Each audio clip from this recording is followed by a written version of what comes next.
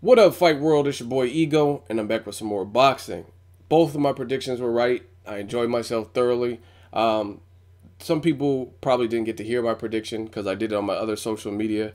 Because I didn't really want to make a video. Not that I didn't want to. I just didn't have the time to really make a prediction video specifically for Triple G versus Marco Antonio Rubio because I just, like I said, I ran out of time, and I really wanted to focus on the Nicholas Walters Nonito Donaire fight and make that thorough prediction, which I did, and I hit that one out the park.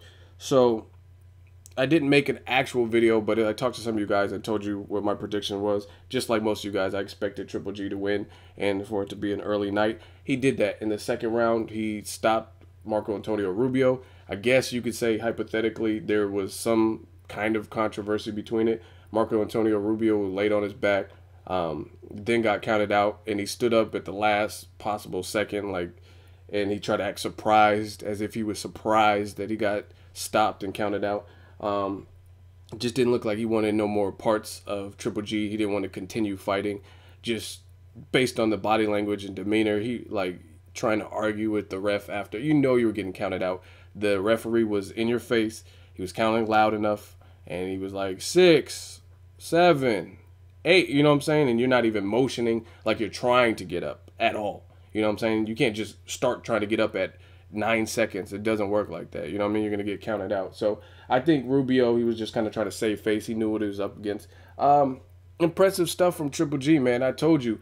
I said this a long time ago. I don't see anybody at middleweight currently fucking with Triple G. And that includes Miguel Cotto. And I'm a long time Miguel Cotto supporter. It's just, I don't see it. Cotto is a great, excellent future Hall of Famer, without a shadow of a doubt. Great boxing skills, heart, everything. I just don't think he's big enough. Maybe if Cotto was naturally a 160 pounder fighting Triple G, might be a different ball game because he would at least have some weight behind it. But I don't think he's a true solid 160 pounder. What he did with Sergio was what he did with Sergio, but it shows. Golovkin is maybe 7, 8 years younger than Sergio. He hits hard. Like, I mean, there's no denying it. And he seems pretty composed. That's actually, I posted this earlier on Twitter. It's actually kind of scary if you think about it. Triple G is so calm in his demeanor and like nonchalant, chill. Like, nah, I know, Max, y'all right.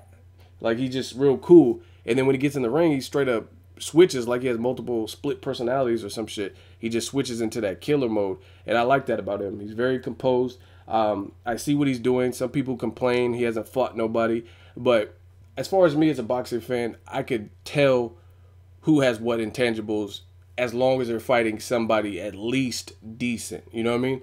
Marco Antonio Rubio, is he the end-all be-all of fighters? Is he a world beater? No, I'm not saying that. But a guy who was in the ring with Kelly Pavlik, another person who could crack. A guy who's been in there with Chavez Jr., another person with the iron chin, good combination and body punches, different things like that. He still has a solid resume to let me know that he's at least, at the very least, a decent fighter. Now, seeing this Triple G dispose of him like with ease, that lets me know there's something special about this dude, because this dude has power. Like, so that means Triple G has a chin, because he didn't really, I've never even really seen Triple G phenomenally hurt, like really rocked and staggered back or anything like that. Now, some people that aren't really, they don't believe in Triple G, they would probably attribute that to the level of competition. But check the record. Marco Antonio Rubio can crack. He has power. He definitely has power. Look at his knockout ratio. And his best punches, Triple G ate him and kept with his game plan. So I'd be anxious to see Triple G definitely step up in competition. No denying it. These C level, B minus level guys, it's not going to cut it. You're going to need more than that. More of an arsenal. Probably a thinker, someone with good footwork, a jab. You know what I mean? Just standard stuff. He cuts off the ring beautifully. So I'm anxious to see it. So let's see if Miguel Cotto could prove me wrong. I just don't see it. I can't personally fathom Miguel Cotto like fighting Triple G next fight at 160 and beating him. Now, if you're talking about a catch weight and all kinds of stuff, like Triple G came down to 155 or some shit because he said he could do it, that might be something different because I've never seen Triple G fight at 155. So I don't know. Even though he said he could do it, I don't know how he's going to look. He might be drained, etc. But I just don't see it. Canelo, I don't see Canelo stepping up and beating him. Performances like this, it makes it worse for Triple G because he's not going to really have many people who are lining up. It's kind of like Keith Thurman. He's not going to have many people lining up to fight this man. So I think he's really not going to get challenged until he moves up with bigger guys like the Carl Froches, the Andre Ward, that might be able to take his power a little bit better. You know what I mean? I have some connects in the Triple G camp, and I talk to his sparring partner frequently, and he always reminds me, he's like, damn, Triple G's strong. He's strong. That's something he always talks about when we talk. He always says how strong he is. Guess what? This dude ain't even in Triple G's division. This dude fights like a division higher than Triple G. So if you got motherfuckers who are in divisions higher than you and they keep making it a focal point to talk about the dude's power, then there might be something behind it. You know what I mean? Because that obviously shows his power can transition up as if he goes up. If you got bigger guys and you're bringing in bigger guys to fight, you know what I'm saying? So that's really it. It was annihilation like I expected of Marco Antonio Rubio. Easy work. Let me know what you guys think of Triple G. What's next? I definitely want to see him. I don't want to see no more Adamas and people like that. I want to see him fight the cream of the crop, or the people perceived as that. You know what I mean? The Peter Quillens of the world.